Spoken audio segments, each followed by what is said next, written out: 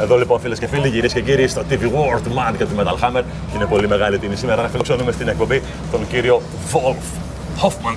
TV War, huh? TV War, yeah. I like it. Well, you know, Wolf, they think I like in this reincarnation of Accept is that you didn't reform as a nostalgia band. Right. You didn't do it just to make an average album and then go out and cash in playing the old songs. You make 3 albums in 5 years, 3 albums which are equal on quality with the classic Accept albums, and you support those songs, playing the songs every night. Half of the set list, more than half of the set list, is based on the last 3 albums. It's crazy, isn't it? Yeah. Very, very important, I think. And you believe and you support this thing. Yeah. That wouldn't work differently, would it? No, well, I mean, that was our goal initially when we regrouped. We said, you know what, guys, if we're going to do this, especially if we have a new singer, let's go out and make new albums that are relevant. Let's not just go play the old songs like a lot of our colleagues are. Our goal was to have current material because we felt like we could still do it. You know, we did it back then, and Peter and I are still in the band, and we were sort of the songwriting partners back then. And why shouldn't we be able to do it today? And that was, it worked. Yeah, there are lots of young fans, people who weren't even born when you released your crazy. I know. Yes, and they ignore your past. They know the last 3 albums, and I DJ occasionally. They come and ask for songs from the latest albums, and they relate to those songs. And I'm wondering what makes those songs and those albums so relevant to the younger generation. Man, that's something I have no idea about. We just sit down and write songs how we feel at the time, and we don't think about it too much, and we don't really have a goal. We never sit down and write a song for a 20-year-old we just write the songs that come out of our heart and our stomach and our guts. And if fans like them, that's awesome. This one is the last album you released, Blind Rage, which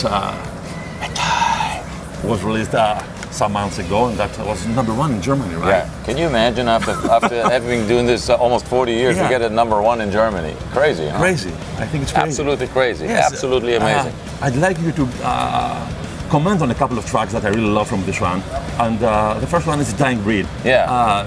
Do you really think that you and Judas Priest and Saxon are the last of a dying breed? Is this breed dying? When we wrote that song, it was funny. Peter and I were sitting there and said, we really like this term dying breed, but then we thought, let's not write the song from our perspective as if we are the dying breed, because let's write it about the first generation of the people that we admired.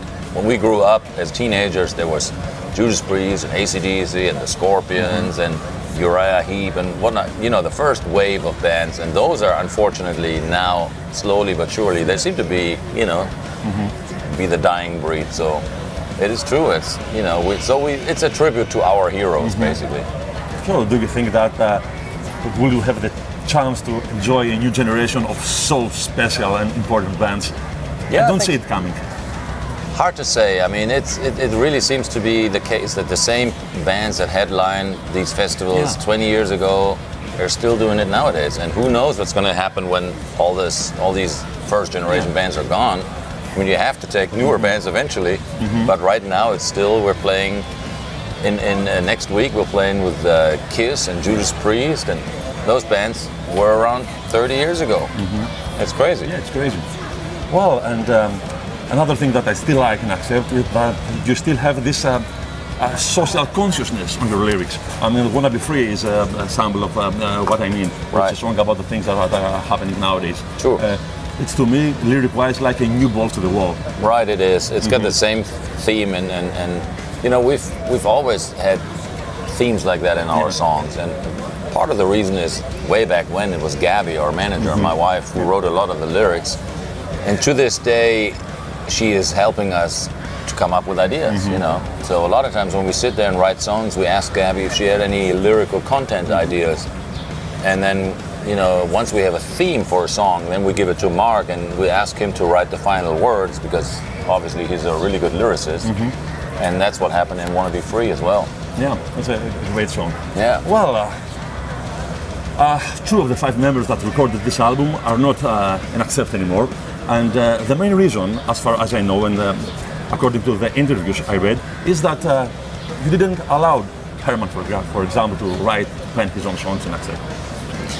Herman has never written any songs with us. Herman's, I mean, it's a known fact that I've played all the guitars since Restless and Wild. You know, I've always been the one, and Herman is just a live guitar player that we had for the last 5 years, and we're very happy that he was in the band, and we're happy about the time that we did get to spend with the two guys. And now that they've got their own project, we wish them all the best, and there's no animosity or whatsoever. We just, you know, you have to understand that we all came with a long history. Like Herman and Stefan have been in, I don't know, 10 bands before, 7 so we didn't expect to stop all that just because Accept was getting back together. We were just happy that we found that we had the time that we got to spend with them on the road, and now that they've got their own project, you know, we wish them all the best.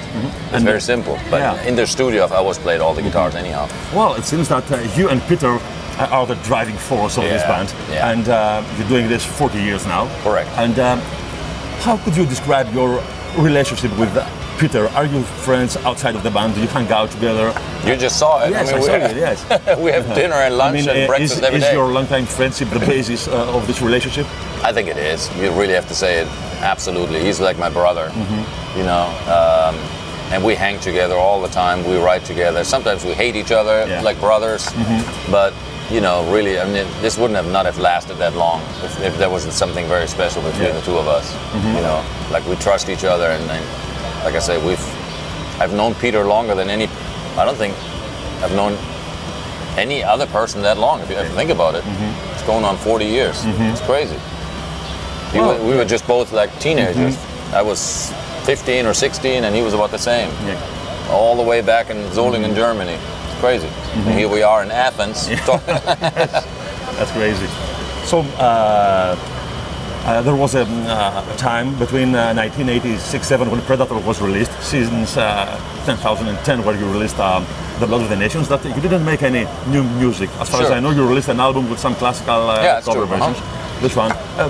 Do you sometimes regret that you didn't do any music business-wise all those years? I don't think that way. I never really regret anything. It was the right decision at the time for me, and we all had enough of the music business, and it was the right decision, I think, to stop and do something else in life until you know, I think if you don't have the energy and the hunger and the drive, you can't be really doing a good job at this, and then it might be better to stop. So for us, it was the perfect decision. You know, we let it cool off, and when we then regrouped in 2009, we were so hungry again, and that's why the albums are as good. Well, I want you to tell me now some brief stories about some of these albums. Yeah, sure. Breaker, the third album of the band, and Breaker. I would say that when was this? 81 or 82? 81. Yeah. I would say that this is the album where you found your sound, is it?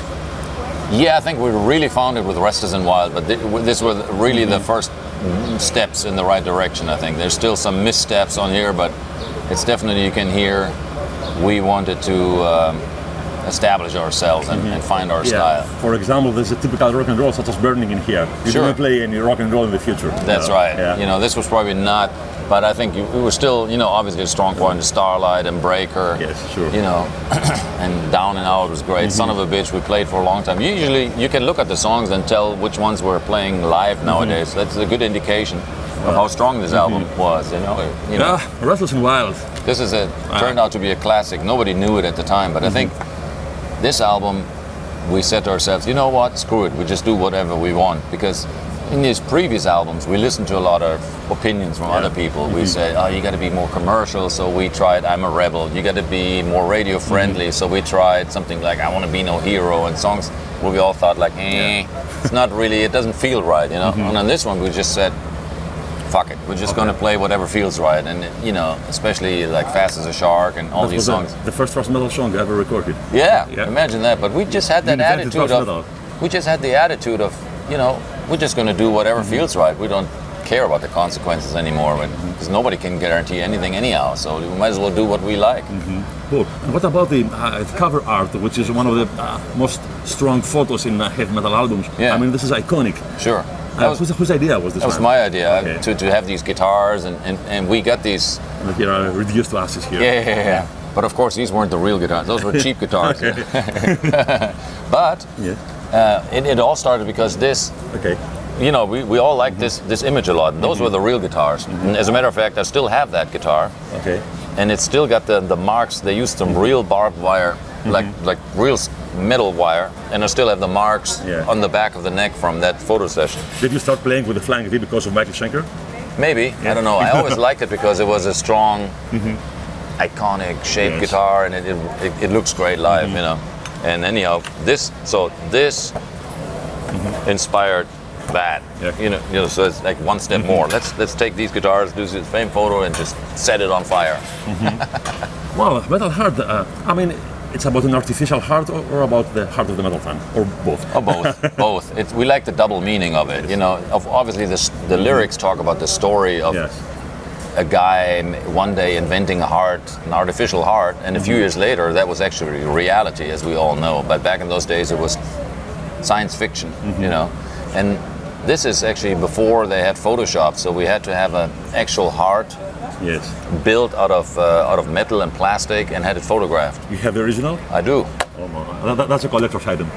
And it's now in a museum on loan for 1 year, somewhere in Switzerland, I believe. Perfect. But I still have that. Usually this heart is about that big. It stands in my studio. Yeah. So. Well, let's go to this one, Blood of the Nations. Well, it's a rebirth, like we were talking earlier. It's a rebirth. Man, did you know that you had such a strong material when you released this one? We didn't really. No, we didn't really. We just said to ourselves, I think it was in January or February, we said, let's just write new songs, and then all through the year of, I think it was 2009, by the summer we had about 30, 40 half-finished songs, and we met Andy Sneap as a producer. So he came over, he listened to all the material. He's a huge fan of the band. Yeah. He knew exactly how to work with that because he picked through the song ideas, and he told us, this is really strong, this is really strong, this is not so strong, so let's leave, you know. So he helped us shape the direction of this album very much, because without him we would have been sort of insecure. Where do we go? What does Accept sound like in 2010? You know, where do we want to be more commercial? Do we want really aggressive? Are we more like a death metal band? Do we tune the guitars down? What do we want to do? And we said, let's just write a bunch of songs and see what happens. And he picked through them, and that's the result of this. Okay, great. And interestingly enough, once we knew how successful that was and how much fans liked these songs, it was much easier to write the following material, because we had like a marching direction. You know what I mean? Yes. So, Wolf, that was more or less. Just say something to the Greek fans over there. Hey, Greek fans, I love you. We all love you. Hopefully, we'll come back many more times, and let's make some metal together, huh? Wow, thanks a lot. That's before I let you go. I need some awesome signatures here.